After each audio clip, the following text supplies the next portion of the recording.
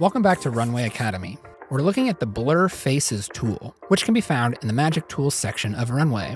Once you click on Blur Faces, you can then import a video from your assets or upload from your desktop. Runway will start scanning the video for faces, and once done, we'll put a square blur over the faces and track them throughout the video.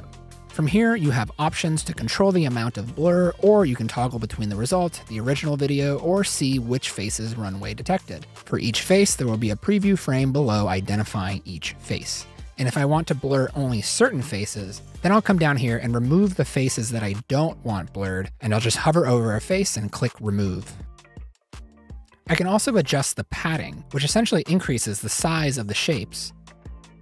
And of course, if you're not happy with the result, try scrolling to a different part in the video and try redetecting. Once you're done, just hit export, find your settings, and you're good to go. Thank you for watching this very short tutorial. If you want to get in touch with us, feel free to use this button on the bottom of your dashboard.